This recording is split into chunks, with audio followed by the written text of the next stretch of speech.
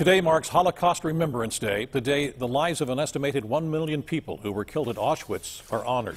75 years after the liberation, the relatives of those killed want people to remember what happened. KDKA's Meghan Schiller takes us inside Pittsburgh's Holocaust Center on this important day.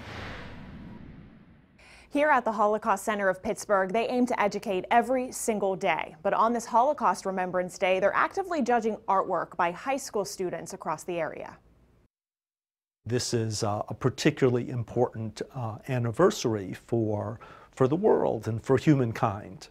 Sculptures, collages of Tree of Life headlines, colorful painted butterflies, all creative ways to use artwork to remember the Holocaust.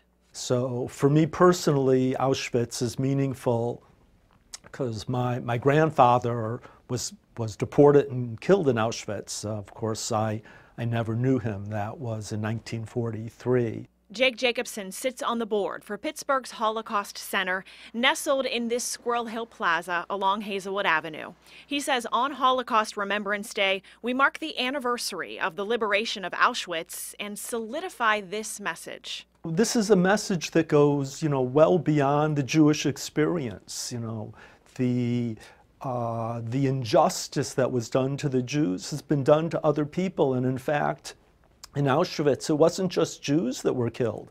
It was homosexuals and the Romani, and many other prisoners were also killed there. So the lesson is for all humankind that when you see injustice, it's important to stand up and to speak up.